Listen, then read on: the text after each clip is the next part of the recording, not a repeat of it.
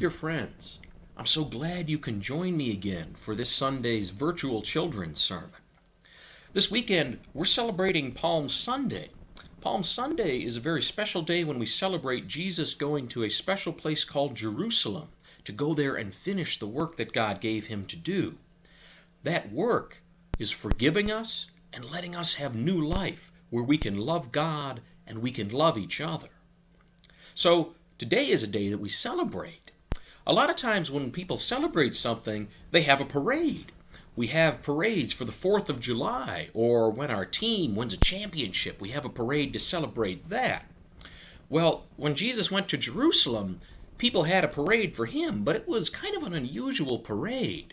People threw their coats on the road as Jesus went by, and they threw branches on the road as Jesus went by. And when he went by, they didn't just wave with these palms, but they waved with palm branches. And that's why we call it Palm Sunday. Now, usually, we have a little parade in church on Palm Sunday to remember that parade people had for Jesus when he went to Jerusalem. We have that parade to celebrate that Jesus is about to finish that work God gave him to do, that work that gives us forgiveness and new life where we love God and love each other. Of course, instead of calling it a parade, we call it a procession. Well, we can't get everyone together for the procession this year, but we did have people send in pictures of themselves with their coats and with branches, just like those people who welcomed Jesus to Jerusalem. I want to say thank you to everyone who sent in a picture to be a part of the virtual procession, and I want to say thank you to Pastor John Stevens, who gave me the idea to have a virtual procession as part of our Palm Sunday celebration.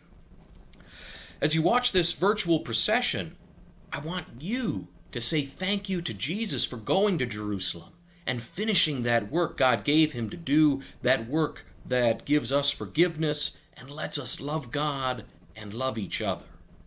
So let's share a word of prayer together. Dear God, thank you for sending Jesus to do your work.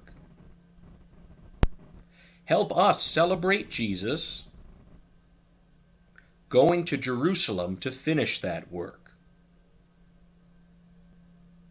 Help us to continue doing that work